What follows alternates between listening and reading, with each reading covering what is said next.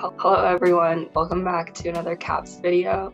Today we have a very special guest, Maggie from UWCS. So Maggie, would you like to introduce yourself? Yeah, sure. So my name is Maggie and I'm from Waterloo, Ontario. I'm currently a third-year undergraduate student in computer science at the University of Waterloo. Although I do live near campus, due to COVID, I've been taking remote courses for the past 3 terms.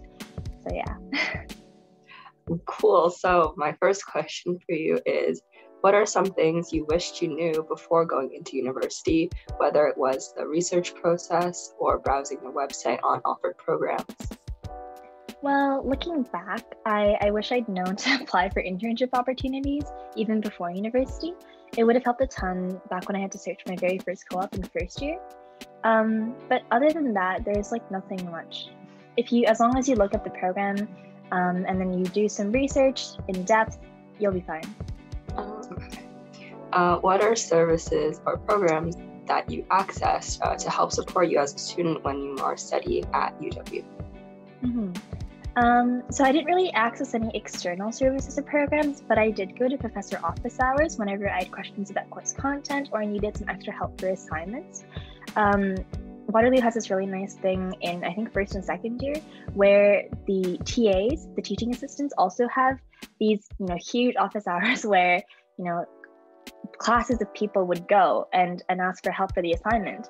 And we have pretty strict rules about who you can collaborate with because they're all individual assignments. So those are really nice because, you can sit there and listen to what other people are thinking about and it's penalty free. But aside from school, it's also really important to manage your mental health properly. Otherwise, you'll experience burnout really early on in the term.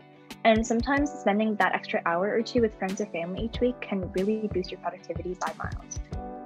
That makes sense. So why did you choose University of Waterloo? Okay, to be honest, I didn't have a dying passion to come, but out of all the schools I applied to, Waterloo was the best for computer science, which is how I chose to come here. Okay, so what do you like best about your program? Well, I really like the variety of courses that are offered by the faculty. In the first 2 years, there's a lot of hands-on programming and elementary courses, and it feels really tedious because you're like, this isn't what I signed up for. But it does ensure that you have a really good foundation for the upper year courses, which are, really what you came here for, like operating systems and security. Okay, so can you tell us more about your program, like internships, workload, environment, or class sizes? Yeah, sure. So I'm in the co-op program and I have about 6 4-month internship opportunities spread throughout my undergrad. Some people have 5 and one of them is in 8 months. You can take terms off if you want a break. But yeah, so for me and for everyone else, the term preceding each work term, you have to apply for jobs. And the university will post a ton of job offers on their internal job site, and that's how you can apply for jobs. You can also apply for jobs externally, but if you have no connections, if you don't know how to do that, that's totally fine. I think it's fairly easy to find a co-op job, not a flex, but the hardest is probably your very first co-op because, you might not have any prior work experience in the field and you're like, okay, well, who wants to hire someone like me? But after that, it gets better because then you have some work experience under your belt. As for the workload, yeah? No, sorry, yeah. Okay. As for the workload, it depends on the kind of student you are. The amount of time you spend in lectures depends on the program you're in, right? That makes sense. If you're in, a business program, then obviously you need to spend more time in classes or studying material. If you're in engineering, you have a ton of classes. But in CS, on average, you have about 17 hours of lectures a week. That doesn't seem like a lot, right? Because in high school, you have, let's see, how many hours is it a day? 8 hours a day? 8 hours a day and then 5 days. So it's 40 hours, right? So 17 is, much less, right?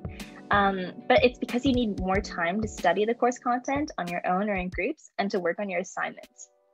So if you find the course content easy, then you can be spending about 10 hours a week outside of lecture time, which is really little.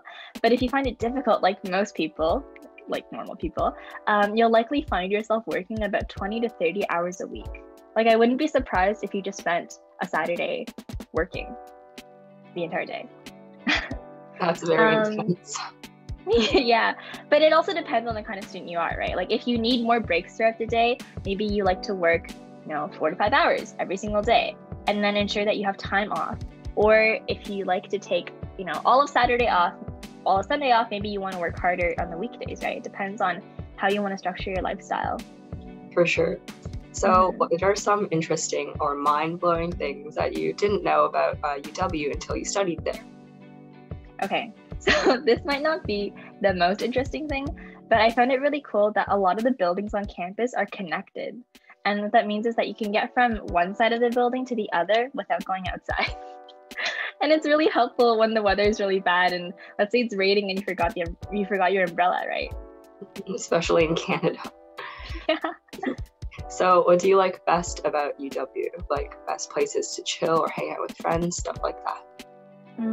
Let's see. I think what I like best about the school are the professors. I've had some professors and I genuinely consider them to be among the best teachers I've ever had. And aside from course content, listening to their stories and how they got to where they are now can be really eye-opening.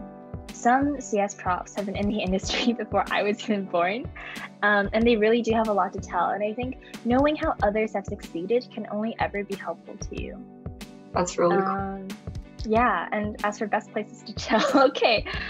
I haven't physically been on campus for a really long time, so I'm having a hard time remembering the campus layout, but I think there's a small space between the science teaching complex and the quantum nano center, and there's like a few picnic tables there. It's like super out of the way and there's not a lot of traffic, but it's outdoors, so it's like really nice to chill.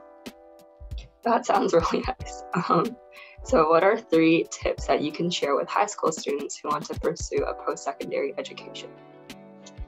Tips, okay. Well, number 1, don't make assumptions about the programs that you're interested in. For example, if you want to know exactly what kind of courses you'll be taking, then you can look up the graduation requirements and then search up the courses on the list. It's a bit of extra work, but it's much better than getting yourself into a program and then realizing that you have to take courses in your least favorite subject, because if that doesn't go well, it can really damage your GPA, which will harm your chances if you want to pursue grad school or education after your undergrad. So it's really important to know what you're getting yourself into. Number 2, if you're the type of person who really likes to venture out into the city, don't go to a university located in a really remote area. I'm not saying there's anything bad with universities in the middle of nowhere, but I'm just saying if it's going to be detrimental to your university, mental health, then don't do it, because you really need to make sure that you're in the best condition that you can be. And number 3, sometimes it can be really stressful to have to decide what you want to do when you're not even 20 yet. It feels like you have to make all the right choices, right? And it can be difficult. My advice for you is to pursue what you want to do, not what you think is the best, because chances are you're going to do something related to your program for the rest of your life, right? So don't do this to yourself. Do something that you have passion for. Okay. So what was it like to go into a CS program with not a lot of experience beforehand? Well, if I had to sum it up in one word, it would be nerve-wracking. The mentality of knowing that your foundation isn't as solid as the person sitting next to you in your lectures can both be a source of motivation to work harder, and it can also be a source of stress. While it did encourage me to work harder, at times I wasn't as confident in myself. Like I'd think, oh, I did this a certain way, but maybe there's a better way, or there has to be a better way to do it.